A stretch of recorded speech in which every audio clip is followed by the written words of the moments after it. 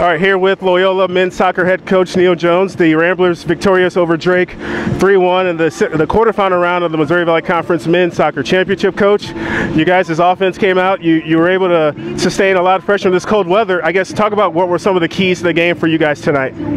Well, scoring 3 goals for one. I mean, because we gave up a few chances tonight that we don't normally give up, and I thought our goalkeeper was huge, made some big blocks, and we had some last-minute clearances, and the crossbar saved us once, and scoring 3 goals is huge. But I thought we were good in the second half of the first half, and that's when we got 2 goals. And we were just able to kind of hang on and close it out. Obviously, the 3rd goal was huge because that kind of put it away. But we need to do a better job of closing out the game.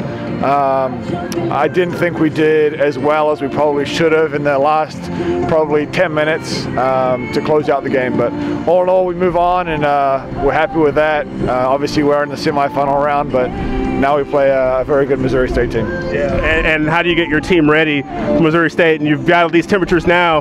What's sort of the preparation? You guys will have the rest day, obviously, tomorrow to get ready for Friday. Yeah, I mean, we'll look at some tape on Missouri State. You know, this game we kind of forget about now and move on. And we played Missouri State very tight at home, 0-0. You know, it's going to be difficult to score 3 goals in Missouri State. They've only given up 10 all year. So we're going to have to be much better defensively on Friday afternoon if we want to get a result. All right, Coach. Thank you and good luck. Thank you.